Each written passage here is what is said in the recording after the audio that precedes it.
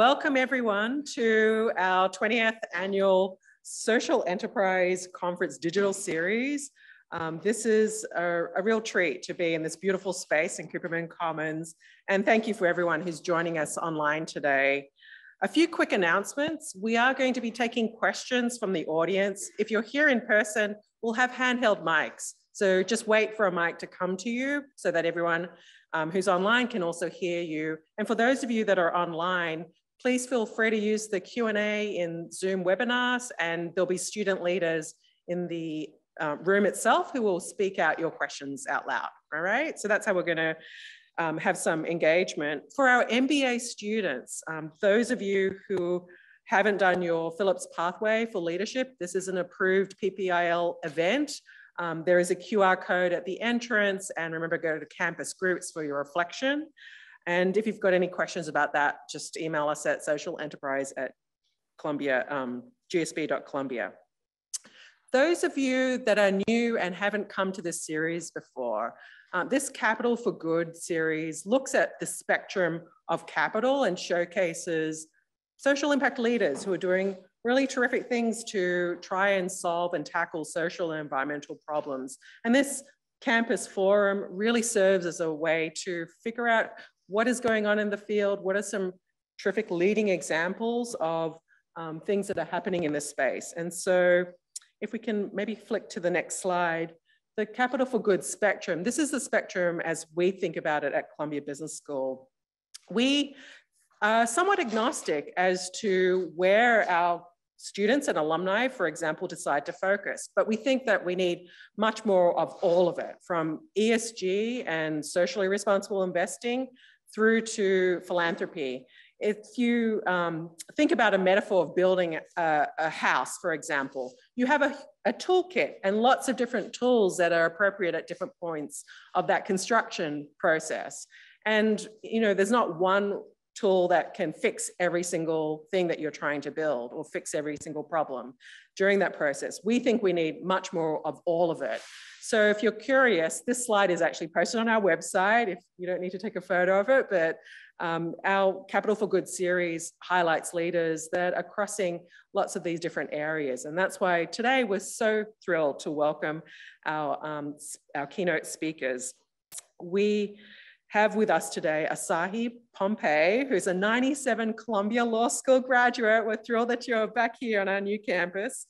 She's the Global Head of Corporate Engagement at Goldman Sachs, and she'll be discussing how Goldman Sachs thinks about deploying capital to solve social and environmental challenges and sparking economic growth for people and communities around the world.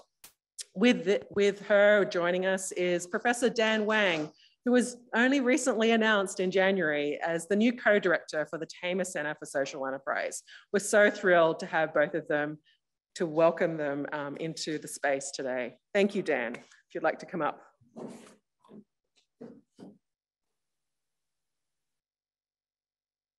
Thank you everyone for being here. I am so delighted to be able to welcome Asahi to our wonderful new campus. And I think this is one of the most important themes that we can be talking about in this space as well, that represents transparency and collaboration. From my end, as the new faculty co-director of the Tamer Center for Social Enterprise, it's a distinct honor to be having a space to talk about these topics. Before we begin, normally what I would do is introduce our speaker, but part of this fireside chat is to let Asahi tell us a little bit about her background. And so I'll be foregoing that, but I just wanted to mention something that I hope almost all of you who are MBA students here remember from your strategy classes, in particular the class session on Eli Lilly, wherein we talk about environmental and social impact of the strategies and the strategic choices that firms make. And part of that session involves us as strategy instructors showing you a slide that shows the results of a survey that we had done about 5 years ago and have updated since about what students' primary motivating factors are when it comes to selecting a career, a job, and an employer to work for, which is top of mind for all of our MBA students. Salary, of course, is near the top, but for the first time ever, 5 years ago, and then ever since then, tied or above that is impact, in particular social impact. And this is cross-industry as well. And so with that as a background, I could not think of a better person to talk about these various themes, the S in ESG, than Asahi Pompey. So please join me in welcoming her.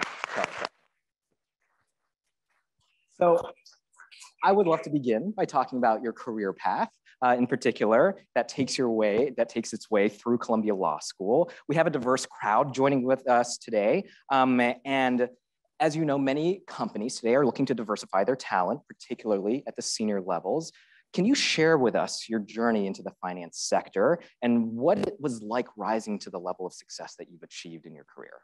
Well, first of all, I just want to say thank you to all of you for joining. I know a number of you are joining remotely, and I want to say hello as well. And I want to thank Sandra and Dan for having me. It's exciting to be back, and it's exciting to be here on this beautiful campus. And so thank you for having me.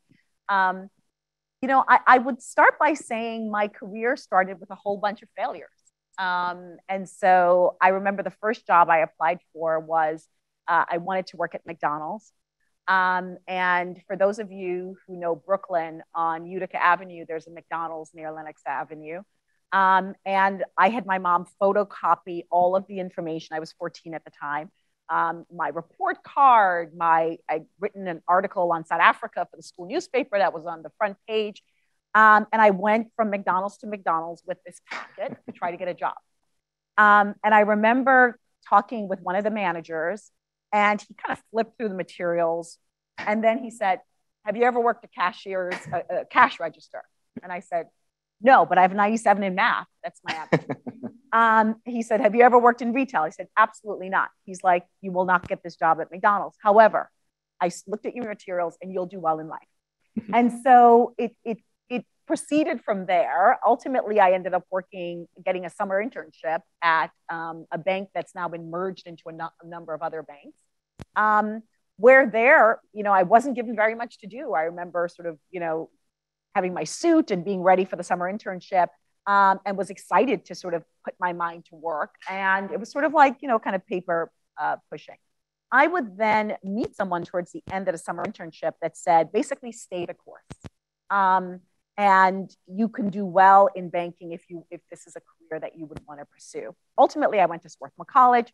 As Dan mentioned, I went to Columbia Law School and was working at Pfizer. And I did not get a promotion that I had kind of staked my journey on. You know, lots of things I put on hold for this promotion, and I didn't get it. You know, 2 people were going to get it, and I didn't get it. And at that point, I started looking around saying, what about finance?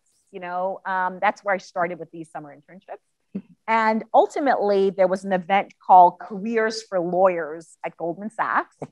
I went to the event, and if any of you had walked into my office that day and said, "Hey, Asahi, what do you think of XYZ?" I would have stopped because it was not an important meeting on my calendar. It was sort of a nice to have. We all do that. If you have some time, you throw it on.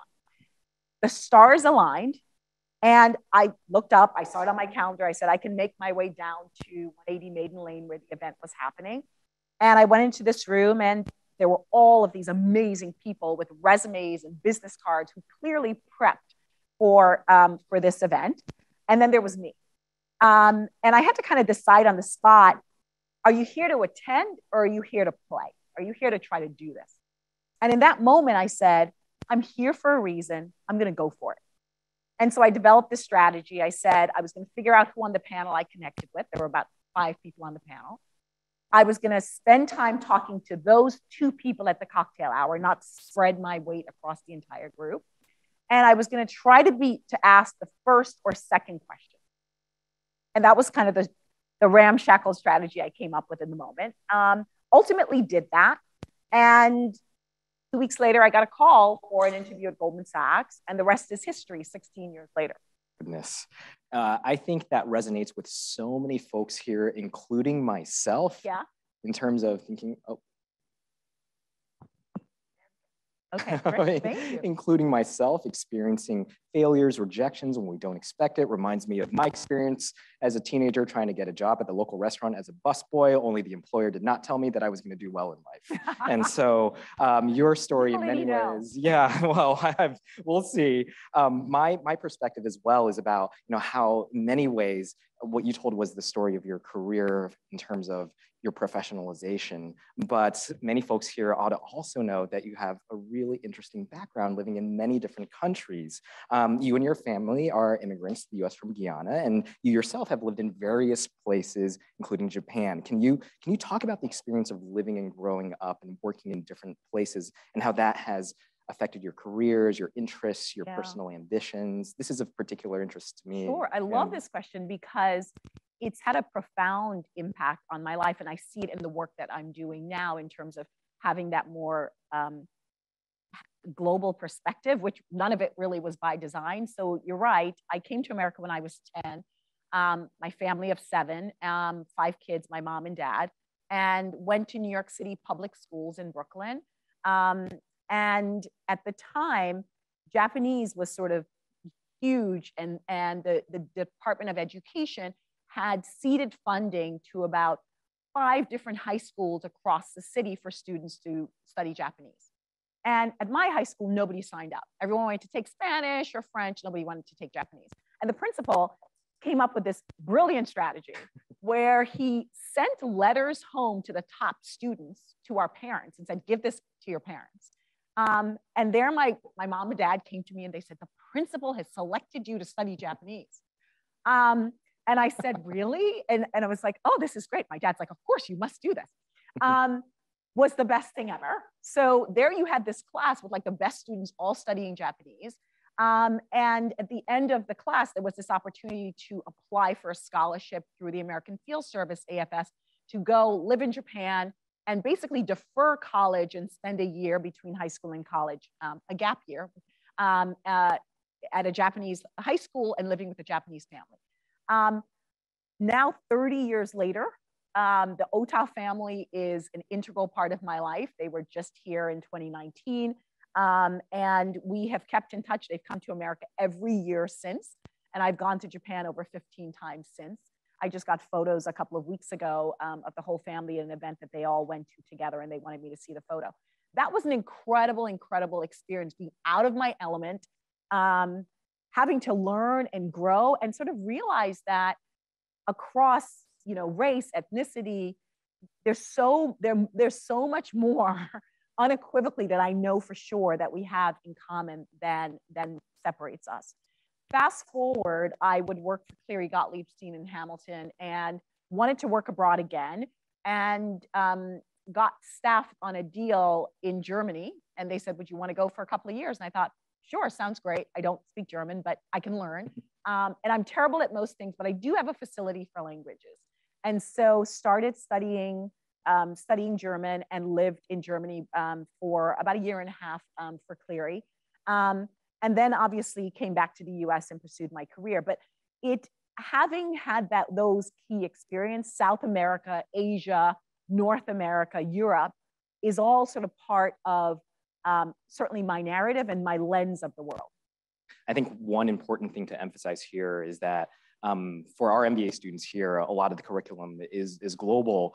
Pre-pandemic and now hopefully post-pandemic, they have a chance to travel abroad to get some of these experiences that they otherwise would not have. And I think the point of all this is to inform a worldview, to make us realize that the differences that make different cultures unique and interesting are something that we can also think of as opportunities to see similarity. And this experience that you've had is highly resonant as well. It's a natural transition to talk about how this informed you're thinking about your current role right now at Goldman Sachs. Was corporate engagement and CSR, corporate social responsibility, something you always knew that you wanted to do? These formative experiences that you had, were they what made you attracted to social impact as a career? Could you talk about a little bit about how those linked up to what you're currently doing? You know, Dan, I'd love to say that somehow those experiences is what led me to want to do the work that I did, that I do right now. Ultimately, when I started out, I wanted to be able to help my parents and to create a life for myself that was better than from a financial perspective. I always say we were values rich, but materially poor. So I wanted to be able to really create a sort of modicum of a kind of life for myself. That was what drove me in the early days. Sort of a privilege check, if you will. Like, I didn't come from that background. It was something that I knew that I had to work hard to be able to attain, to be able to help my parents and my siblings who were coming up behind me. And so once you think of Maslow's hierarchy, right? So once you've been able to do that, then you kind of look around and say, okay, there's so many years I have in the world. What do I want to do with my talents, my path, that ultimately I'll be able to say that, one, I grew, two, I had an impact in the world in a way that I could be proud of. And so I worked as a lawyer and compliance officer. I was the global head of investment banking compliance at the firm, and had worked very closely with what would become, and I could not have ordained this, the CEO, the CFO, and the president of Goldman Sachs. And I got a phone call. I was doing my compliance job, and I got a phone call from the senior team to say, we would like you to come up to the executive office and become president of the foundation and global head of corporate engagement, my current seat.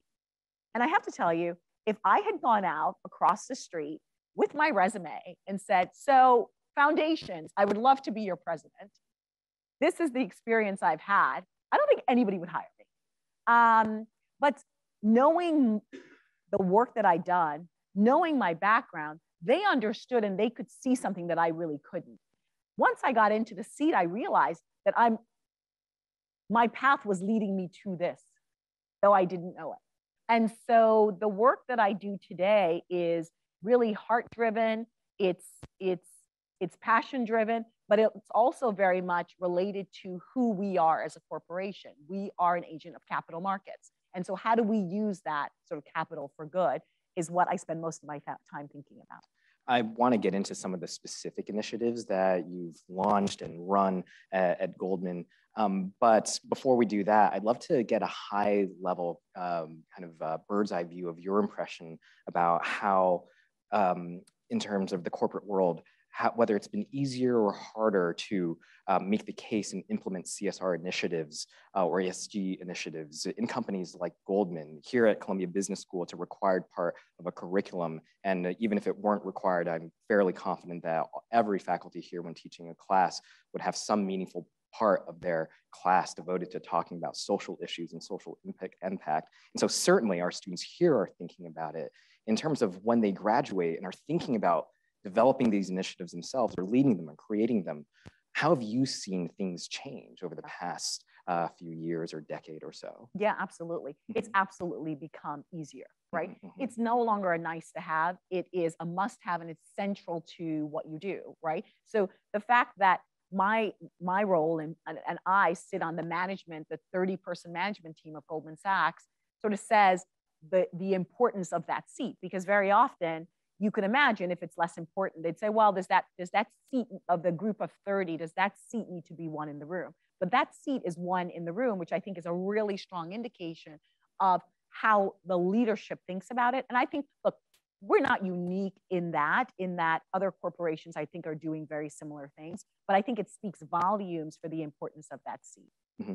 So in terms of thinking about going from the high level view to specifics, so you've launched some innovative programs for Goldman. I'd love it if you could maybe talk about one or two of them, but I'm going to mention a few of them: 10,000 small businesses, 10,000 women, 1 million Black women, Goldman Sachs Gives, and Community Teamworks. They resonate with a number of the different initiatives and projects that we here at the Tamer Center are also thinking about as well. And so certainly you have fans among you here. But can you share what it's like to represent Goldman's philanthropic initiatives? How does it feel personally? And could you talk about perhaps, not all of them, we want to get to everyone's questions here as well, but perhaps one or two of them to help us understand what it means operationally and also in terms of your role at the company for these initiatives. I love talking about these initiatives, but I will try to be as brief as possible. I'd say a couple of things. One is, I think it's important to understand sort of the arc of it. So Goldman Sachs had a foundation at its IPO, and we seeded that foundation with several million, $100 million when we launched the foundation.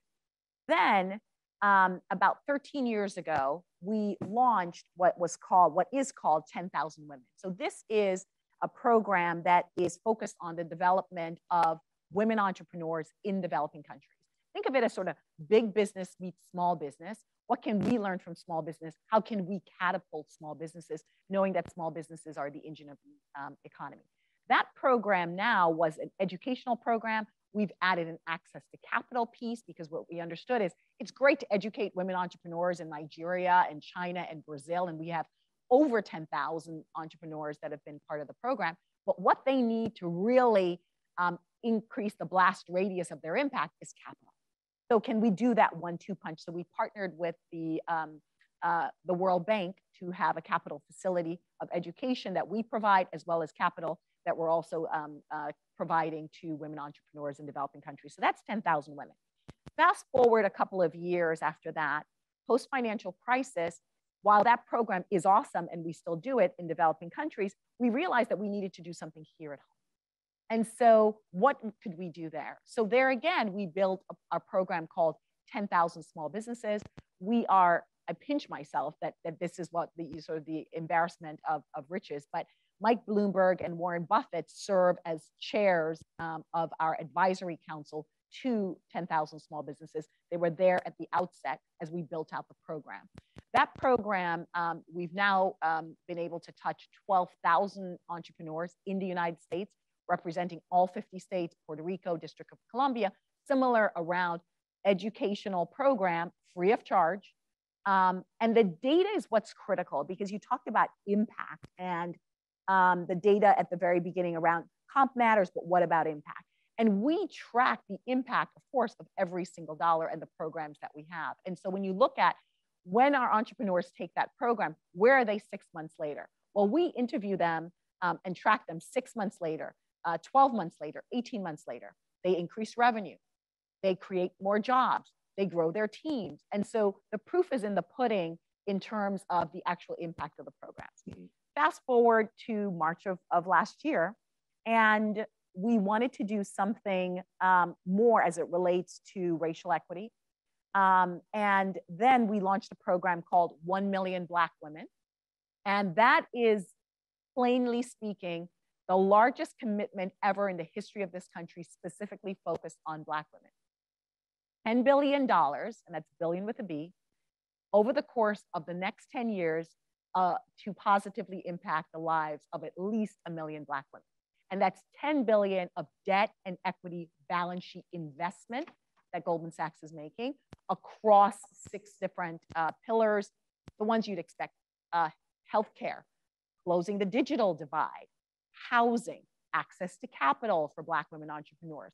On top of that, 100 million of philanthropic capital. So these programs are all a consistent through line that build on each other. And I think one of the key things that we are very focused on is we don't do something that's of the moment or episodic, right? Because how to lose credibility quickly in terms of your impact program is that there's a headline, you dip in, you do it for a year, and then you dip out. And the community says, okay, like, were you really committed to us or not? So each of these programs, 10,000 women, 13 years old, 10,000 small businesses, 10 years old, 1 million Black women, we've announced a 10-year commitment. So it gives you a sense of when you peel it back, how does a corporation really think about it? I cannot tell you how much this speaks to me in terms of some of my work as a researcher, wherein I study entrepreneurship and inequality specifically. And one of the interesting findings that constantly emerges, this is not new, but this is something that researchers of entrepreneurship know time and time again, is that it is one thing to teach folks the fundamentals of entrepreneurship, but really it's access to capital and access to formal institutions that create unequal divides between different demographic groups where they shouldn't appear to begin with. And so everything that you're doing and leading kind of addresses this problem head on. It's very much kind of spoken to in the academic literature, and so great to see it in practice as well. You've described 3 amazing programs. I'm wondering as well, in terms of addressing these important issues, you touched on a couple of things. So the first is about how you are thinking about impact and how you track the lives of those that these programs touch. And the other aspect is how you select certain issues to be part of the philanthropic endeavors of Goldman Sachs. I'd love to kind of dive into the first one before going into the second. I'm also mindful of time. It's about 12:55 right now. If it's okay with everyone, I would like to sit here and talk for hours, but I know that some of you have questions as well. And so after maybe about 2 or 3 more questions, we can shift it over to our audience here, and also those of you who are on Zoom. I have no idea where I'm looking. Those of you who are on Zoom, to ask questions as well, but hopefully I'll be able to ask some of these questions. The first question is about impact. You talk about different ways of measuring impact. This is something that's of a particular interest to many of our students and also many researchers and practitioners. How do you know that you're making a difference? On the financial side, this is something that's quantifiable. Can you talk about using examples, different ways of understanding the progress you've made in terms of social impact with some of these programs as well? What metrics do you look to? Are some of them validating? Are some of them, have you learned, are actually not that useful? How would you think about these issues? Yeah, so I would say probably 4 things I'd underscore. One is, it's important to outline your impact measures at the beginning when you're launching your program, right? Because that allows you to be able to collect the kind of data as you go. What's the starting point? What's the business? It's in Chicago. Okay, great. It's a coffee shop in Chicago. What's your sales? What's your revenue? How many people do you employ? How many facilities do you have? So you want to make sure that you're building your KPIs, your key performance indicators, at the very beginning of the program. So 1. 2, you've got to stay nimble as you go throughout, because what you'll find, and what a lot of people don't say, is as they build these programs over time, you learn things as you go. One of the things I'll highlight is, when we launched 10,000 Small Businesses, we didn't really expect the entrepreneurs to do business with each other, right? That wasn't a KPI with these business owners who are all in class together and learning together, do business with each other, right? Within 2 years, what we were finding is 86% of the businesses who were part of the same cohort were doing business with each other. And so all of a sudden, our KPIs and our impact tracking said, okay, we've got something here. So yes, develop them at the very beginning, but also stay nimble. And that was one that we added over time. What percentage of these businesses are actually doing business with each other? And what kind of revenue are they generating? They've become on their own sort of a mighty cohort. The other thing that I would say is really important to think about is, what's the issue you're addressing, and how is your program specifically addressing this? And is it sustained over time? So if our program is, which it is, educating business owners who want to grow their business, well, did their employees base grow? Did they open new facilities? What's their revenue? How many of these businesses closed during the pandemic? So Dara from my team will tell you that during the pandemic, one of the things we were doing was calling our business owner. How are you doing? Literally, teams of Goldman Sachs employees robo-calling to say, how are you doing? What's happening? What are your needs? And making sure that the people that you're serving, the businesses that you're serving, are not aligned in a spreadsheet, right? That's their livelihood. They started that business. Sometimes it's a family business where the whole family depends on that business, right? They dipped into their 401k if they had one to start that business.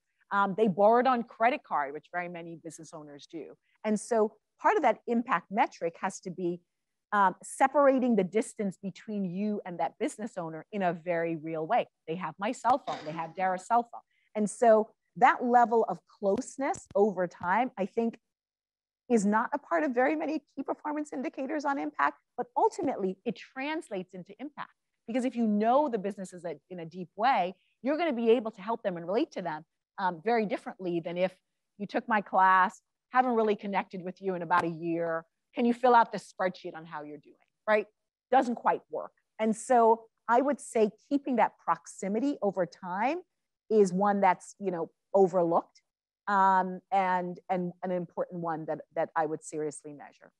That is so interesting. Among the number of related initiatives that we have at the Tamer Center, a lot of that resonates with how we think of involving our students in kind of the local business community as well. Afterwards, we can certainly talk a little bit about the details there. The second part of thinking about these different initiatives as well is there is so much that you at Goldman can do. There's so many resources, but at the same time, these resources are not infinite.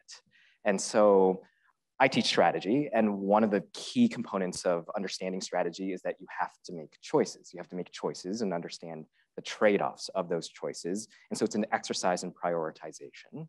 It's something that I think about a lot, not only in business, but also my career and life.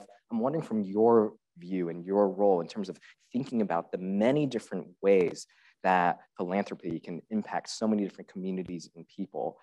What are the ways that you decide what the next big project will be? Is there a systematic way that you think about this? Is it on a case-by-case basis? Yeah, I love this question because this is probably the hardest part of the job at the very beginning, which is I get inbounds from so many different causes and organizations. And all of them are, I don't know if all of them are doing good work. Let's hope that all of them are doing good work. There are probably some that contact me that aren't doing good work, but they're addressing a need in the community.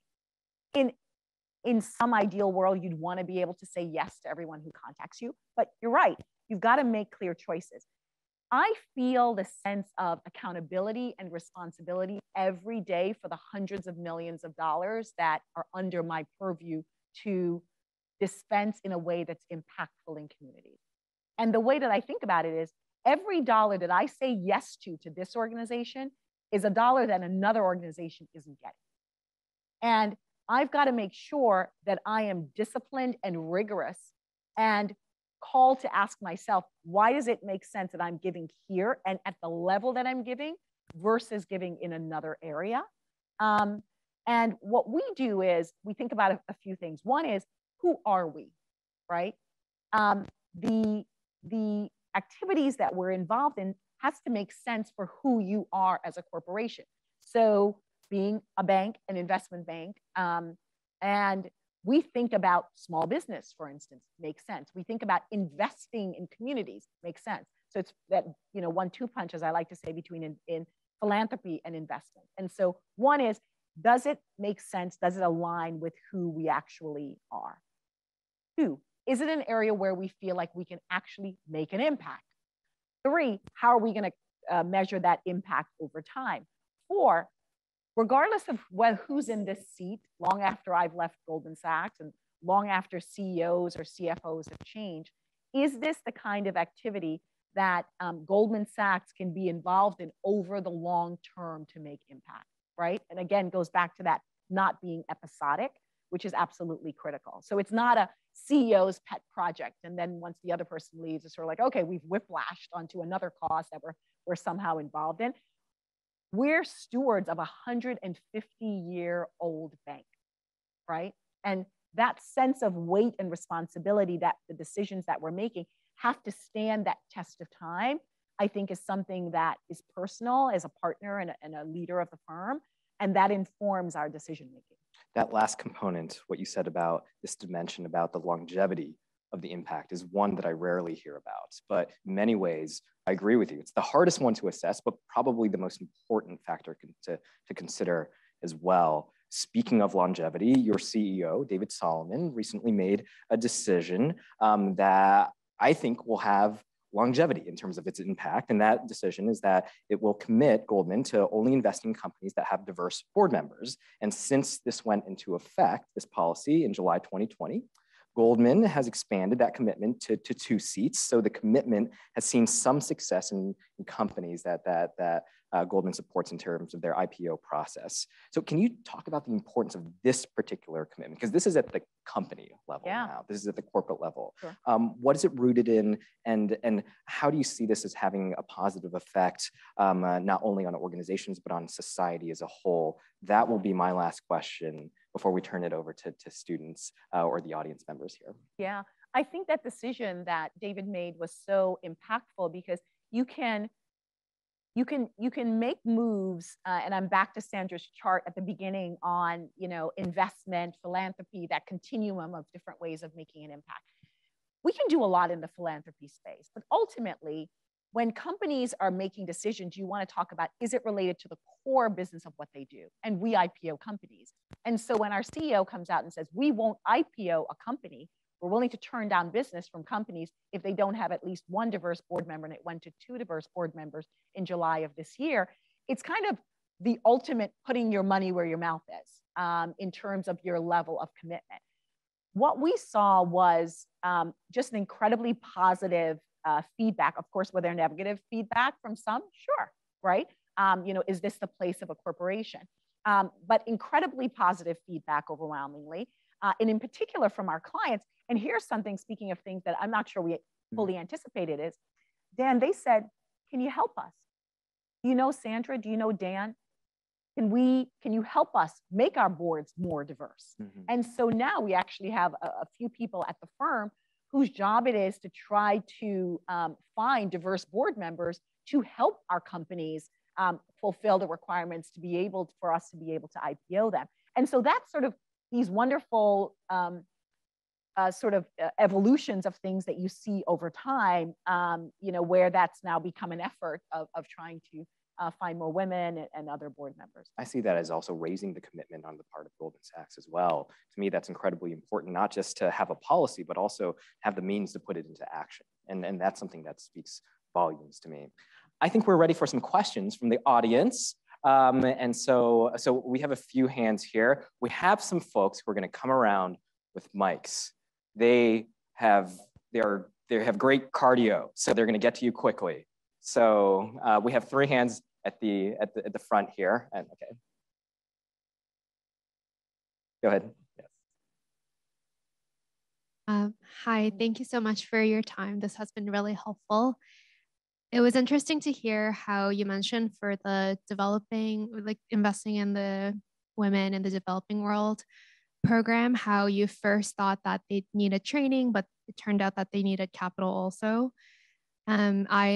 Before CBS, I used to work with small businesses across Africa with programs like Goldman Sachs's. And that's something that I saw a lot of the times where donors would come in with an idea of this is what you need, but then that's not actually what the beneficiaries would need. So there was often a gap between. So I'm wondering now, when you think about maybe launching new programs, are the beneficiaries involved in informing how the program is designed in terms of what they get out of the program? Or for existing programs, you mentioned that there's incredible longevity, 10, 20 years. Is there some kind of a feedback loop from the beneficiaries in terms of this program is working well in these aspects, but not so much in these other aspects? And are there programs, do they have a level of flexibility in taking those kind of feedback into consideration? Yeah. Thank you. Thank you. It's great that you worked in this area specifically. I would say a couple of things. We started 1 Million Black Women, as I mentioned, was launched a year ago. And we did it in an unusual way, to very much to your question, which is, usually you launch a program, you figured out every aspect of it, for your big launch, what you're going to do. Of course, you've had to get all your internal stakeholders on board. And we did that. But when we went into that meeting, we said, we want to launch 1 Million Black Women with listening tours. So we're going to go around, mostly it was a number of them were virtual, but we've done now a number of them in person. And we don't want to tell Black women what they need from an investment perspective or philanthropic perspective. We know that very often those closest to the problem are in fact closest to the solution, but no one bothers to ask them. So we're going to ask. This will be a humble Goldman Sachs. This is going to be a listening Goldman Sachs. We've done now 50 listening sessions. 20,000 women and girls have tuned into the listening sessions in the last.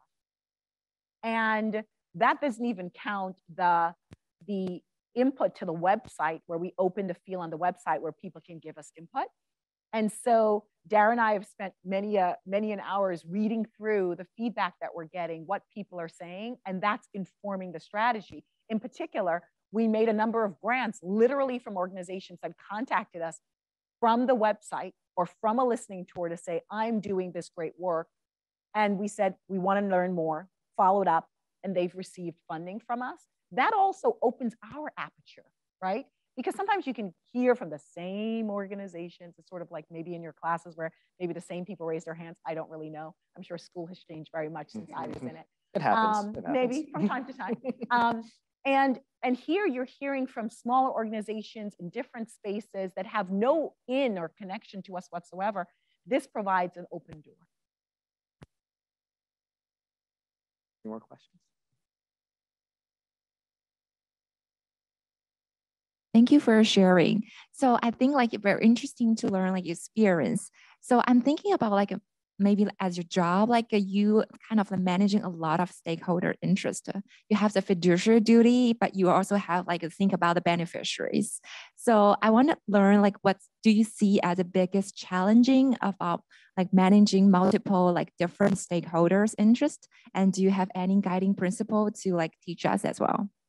Ooh, I do have very many stakeholders, many internally, many externally.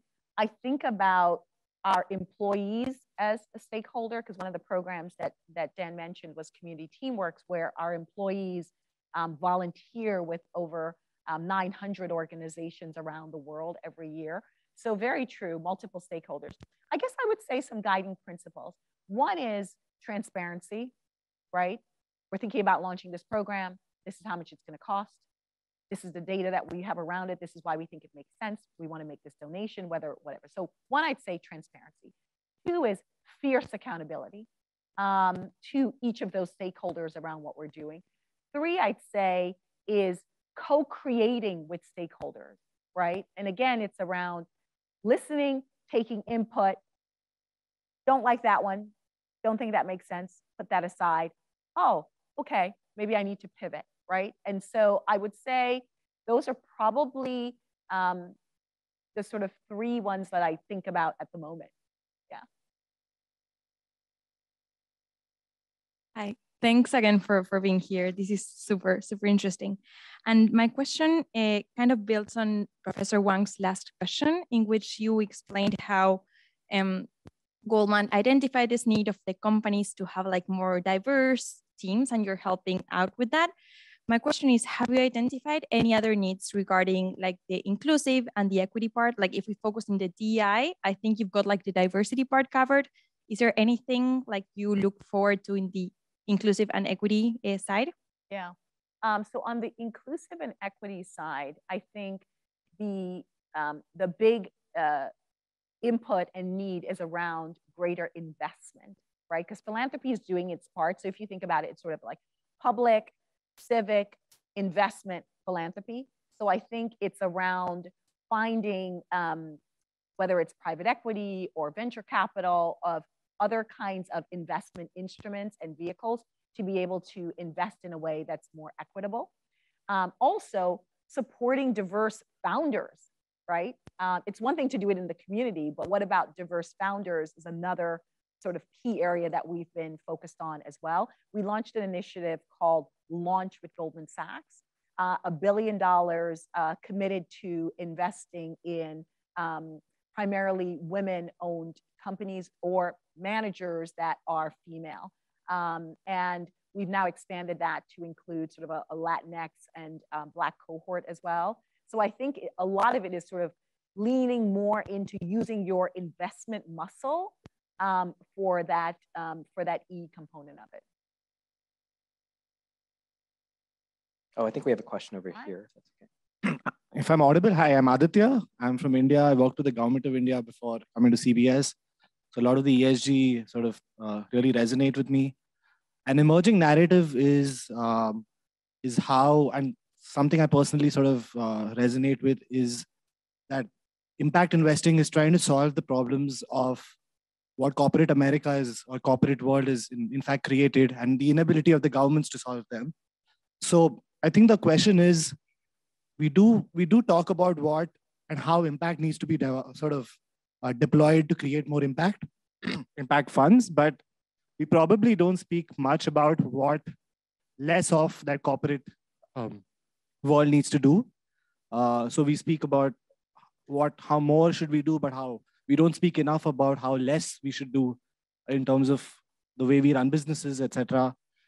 So how do you sort of view this this argument, and what is Goldman Sachs doing in terms of the organization's influences as well as its clients on working on these things, on how businesses can be run better and not focus on solving problems that businesses create themselves. Yeah. Look, I think that's a critique and a fair critique around, are you or are corporations creating problems and then on the back end, creating programs that are, addressing the very problems that they somehow created. I would always like to throw it back to the individuals who make the critique to say, well, how specifically do you think that we're doing that? Because if that's the case, we then want to look at not doing that, because that's not the purpose, to create this virtual circle of creating a problem, mopping it up, creating a problem, mopping it up. What's the point? That's not what I want to spend my life doing. And I can say that, speak for our leadership at Goldman Sachs, that's not what we want to spend our lives doing as well. So I think I'd start one by saying, what's that specifically that they believe is happening? And then how could we how could we change that? The other thing I'd say is, I've seen it play out in communities where that I come from, right? And so, for instance, it's expensive to be poor, right? And what I mean by that is, if you have a minimum balance, if you have, only $1,000 that you can keep in your bank account, well, guess what? There's like a fee for your minimum balance, right? And, there you get less money. Or, I know people that will walk, blocks and blocks and blocks. I did, to avoid a transaction fee if you're taking out cash, right? And so those aspects of how corporations, and I think it's fair to challenge us, and we challenge ourselves as we should, to crack open our books and say, how can we evolve our business practices, policies, and procedures in a way that is that reduces the strain on individuals and creates a more equitable world? We do that. I think the move around not IPOing companies is a way of doing that, to say we're going to be a force for good in terms of moving those changes. We do look through our business practices and think about E, S, and G across of our business practices in terms of what we're doing, whether it's a stop, start, or continue analysis around those practices. It's happening. Should it be happening more? I presume across all of corporate America, it should be happening more. But it is something that's discussed inside of Goldman Sachs. Yeah. Thank you so much. I really appreciate you being here and your immigrant story. It really resonates with me. I recently transitioned into sustainable investing in private equity. And one of the conversations that came up with my new boss is, what do you want to focus on?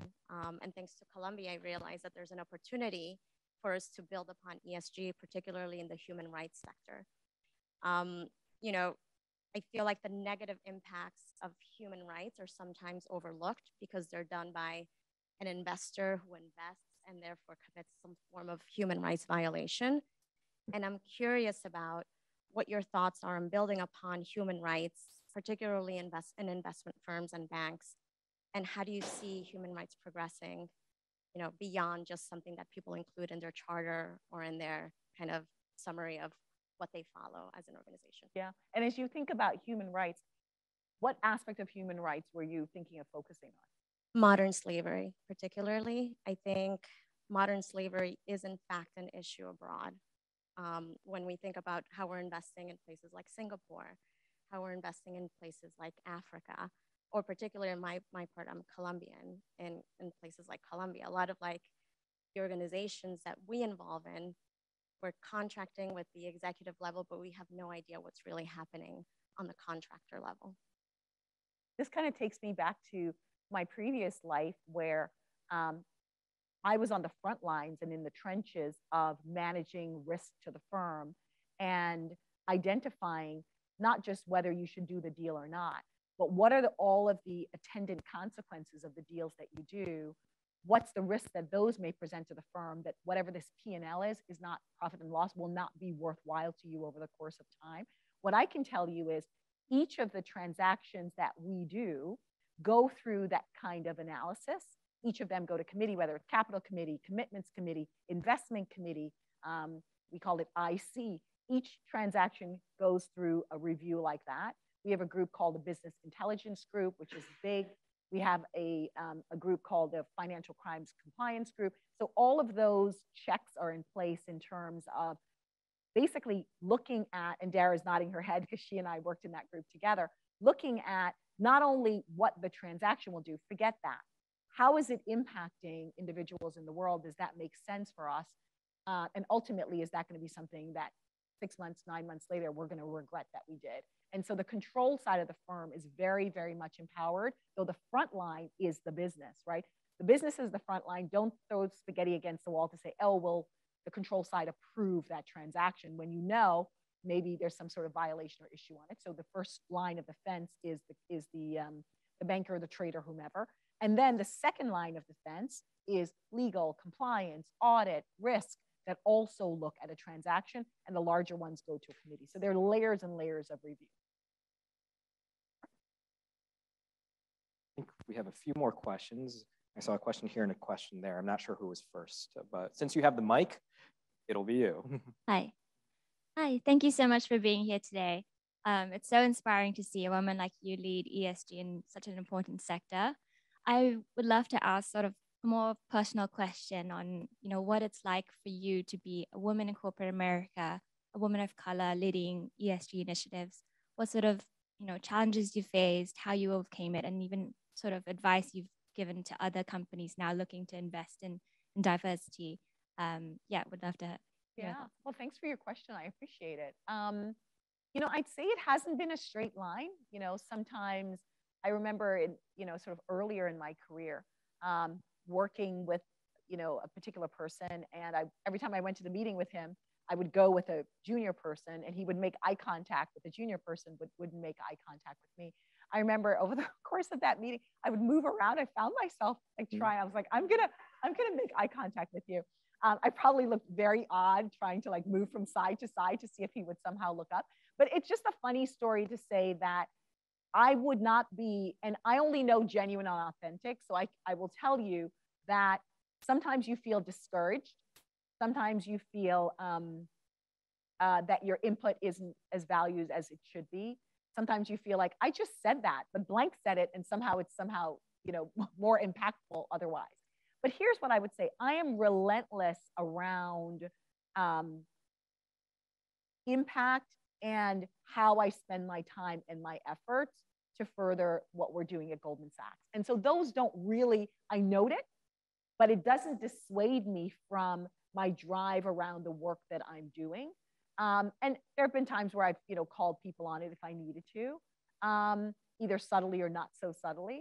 But I would say, by and large, I would say the issues are less than I encountered when the earlier part of my career. Now, is it because things have gotten better, or is it because I'm much more senior than I was then? I'd probably say maybe it's a combination of both, maybe more towards the latter than the former.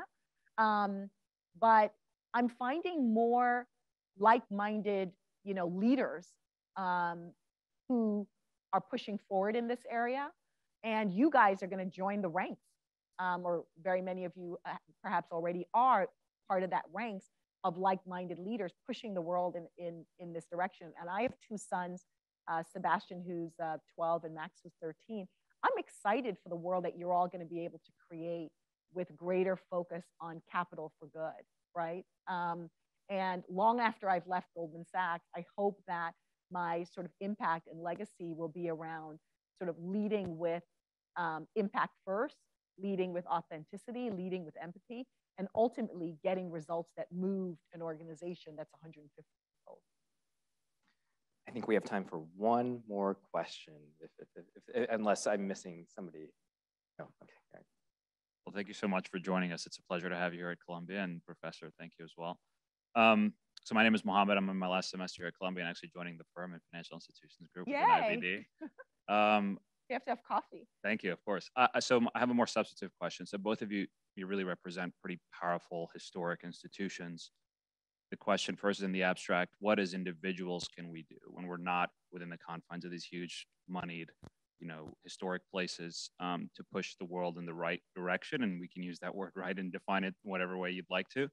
And second, maybe more practically within GS, within Goldman Sachs, what ways do you as a senior person try to find opportunities for junior people, whether they're in the investment bank, whether they're in wealth management, et cetera, to be involved with some of the initiatives you're talking about, 10,000 small businesses, et cetera. You know, how can they contribute in terms of their individual talents and what they bring to the corporations or the institutions they're a part of, to try to be involved in some of the stuff you're working on. Yeah. Thank you, guys. Yeah, thanks for the question. I'm excited that you're joining, and I'm sure maybe there are others either on the screen or here that are joining too. So come by, send me an email, stop by. I'd love to connect. So two things to answer your the second part of your question. We love our employees, and we want our employees and even our summers to be involved in these programs. And so if you're a summer at Goldman Sachs, you'll be involved in our community teamworks program, where you volunteer in communities, whether it's in a park or tutoring a child or whatever the case may be. And so from day one at the firm, we need new employees to understand sort of that culture of service of who we are, right? And so where do you start that? You start that in the summer, and then you go from there. And so we're launching our new season of community teamworks, and that'll start in April. In terms of the first part of your question, I would say it's the power of one, right? Is it possible that you can get to a level where you can disperse, you know, lots of funding and make investments across lots of different areas? Sure. But making an impact on a single person can be so incredibly powerful. And I can think about, you know, the teachers across my life, and probably many of you, maybe Dan is that for very many people, or Sandra is that for many individuals as well, who it was a single person who took an interest in you that changed the course. And so I would say, pick one and start with one. There are so many things that resonated with me about from your comments. I just want to mention one in particular, which is your story about how in the early part of your time managing folks at Goldman, how you had to shift around the room, hear your very statements be repeated by somebody else and emphasized by others. That same experience has happened to so many people in this room. And so it really resonates. And the reason why that's meaningful to me is because they hear that experience reflected from someone in your position. And I think that is so important for everyone to understand. Even if that hasn't happened to you, at least you have to understand why that's so meaningful to many of us sitting here today. Thank you so much, Asahi, for being with us here today. We are so lucky to have you.